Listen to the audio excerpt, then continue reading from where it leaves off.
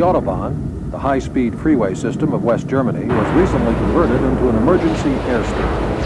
A newly constructed section near Autobahn in northern Germany was put to the test when 370 NATO aircraft landed, serviced, and took off from the 7,000-foot strip.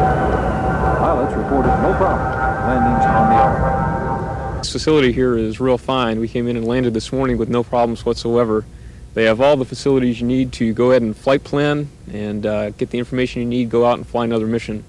Aside from being a little bit narrow, it's just exactly like a normal landing on any runway, and it'd be no problem at all to use it in wartime or to use it in a peacetime type emergency.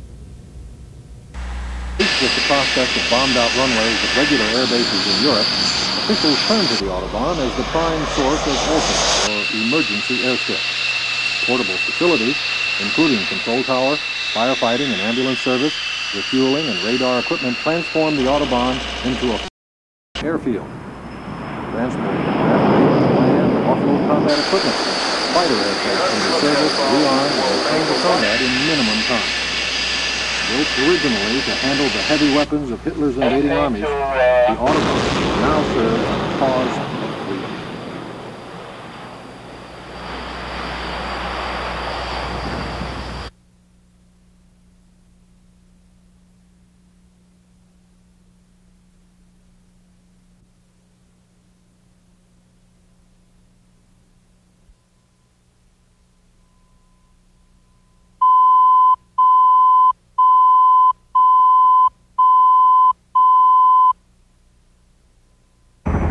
The nerve center of the space tracking mission is located deep inside Cheyenne Mountain in the Colorado Rockies. Computers, fed by a network of sensors including radar, telescope, cameras, and radio receivers, maintain a constant record of the movements of the more than 4,700 objects still in orbit over the Earth. Ranging in size from small fragments of rocket debris the size of a grapefruit to satellites weighing several tons, the Space Command tracks them all, making some 30,000 observations each day. Special interest is given to objects faltering in orbit.